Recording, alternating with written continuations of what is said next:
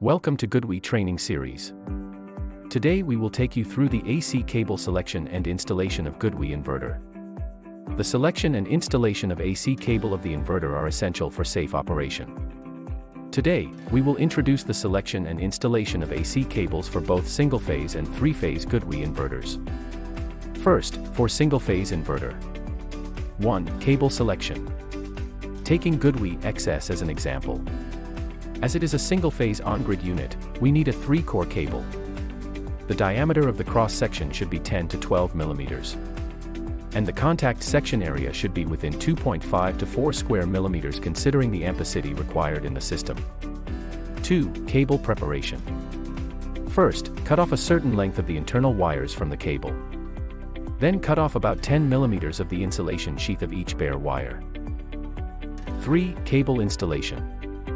As we use fast installation AC terminal for our XS series, there are 2 brands of AC terminals, Vacuum and ExceedCon. And we randomly include one of the brands in the package of each XS model. Here, we got the ExceedCon AC terminal. Unscrew the waterproof screw clamp, then take the terminal out. Please pay attention to the locking mechanism here. First, push the button, then rotate to unlock, and pull the terminal out. Next, insert the contact section into the corresponding terminal, and fix them using the screwdriver with torque 0.7 to 0.9 Newton meters. Put it back to the terminal. Make sure the clamps are in the slots and lock the terminal. Tape the remaining internal wires exposed using electrical tapes.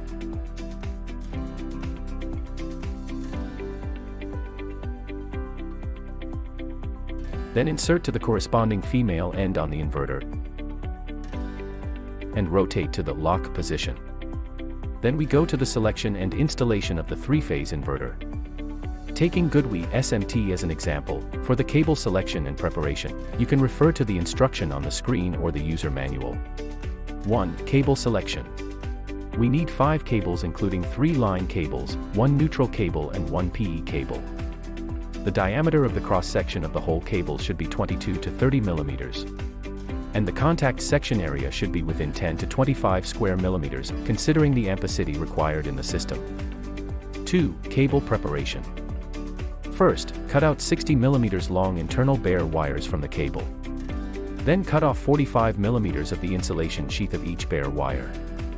If you use multi-strand copper wires, please find the AC terminal inside the accessory package, which is designed for the corresponding AC terminals on the inverter side. Then use the crimping plier to fix the AC connecting terminal onto the head of the bare wire. 3. Cable installation. Take the AC cover out of the inverter package and pass the AC cable through it. Then insert each wire into each AC terminal of the inverter, and tighten the nuts with a torque of 1.2 to 2 Newton meters. The colors of the AC cables are determined by the electric codes of your country. Now we have finished the connection, then we need to lock the waterproof cover for the AC side. That's all for the AC cable selection and installation. Thank you for watching. For more installation and configuration videos of GoodWe training series, please visit our GoodWe community and stay tuned to our official account.